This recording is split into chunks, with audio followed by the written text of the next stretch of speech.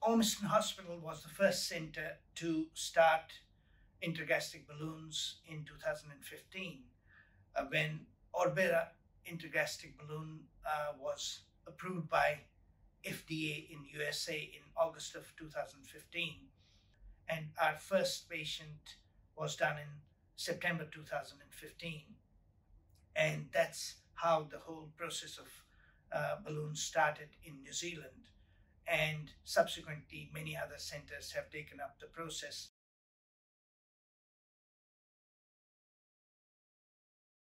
Our first patient that we did was a patient that was refused bariatric surgery because their weight was over 200 kilos, and because of multiple medical conditions, he was felt to be unsuitable for any surgical intervention.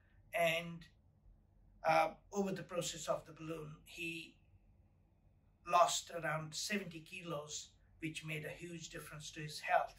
His diabetes, hypertension, and everything disappeared. Most of the medications that he was on were able to be stopped because his whole health improved so much.